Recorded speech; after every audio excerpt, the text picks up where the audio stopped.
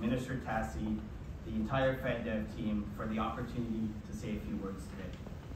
And thanks to the entire Cognota team and my family who is attending today to celebrate our hard work for this very important milestone. As my colleague Rebecca mentioned, my name is Ryan Austin and I'm the founder and CEO of Cognota, the world's first learning operations system for the corporate learning and development team and function. There's a famous analyst in the learning and development industry named Josh Bersin, and he recently said that every corporation must be great at developing employees. And to us at Cognota, that is especially true in today's economy. As we all have seen in recent news, corporations are transforming themselves, and the learning and development function has become a critical partner to this change, quickly reskilling and upskilling employees to meet top priority business challenges. However, when you speak to these learning and development teams, our customers, they will quickly tell you that they feel overworked and stretched thin.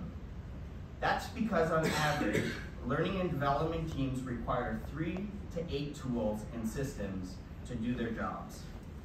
Cognota exists to power learning operations for these L&D teams with one platform. And our mission as a company is to enable L&D teams to drive business impact with our first-of-kind LearnOps technology. Now, when you launch a startup, any entrepreneur will tell you that there are many times where you want to give up. It's hard work. And in today's world of uncertainty, regardless of that feeling of giving up, entrepreneurs continue to be resilient. Cognota is no different, and that is why we're extremely grateful for the funding that has been provided. This funding has allowed us to make strategic hiring investments, recently adding more than 16 employees to our team, and those employees helped to build and launch a new version of our enterprise software that significantly grew our revenues. Now, we're making investments to mature our go-to-market strategy of expanding direct sales channels and partnerships across North America. Hopefully, our story at Cognota encourages every entrepreneur to remain resilient and to learn about the various government grants available and programs as alternative sources of capital to grow their businesses too.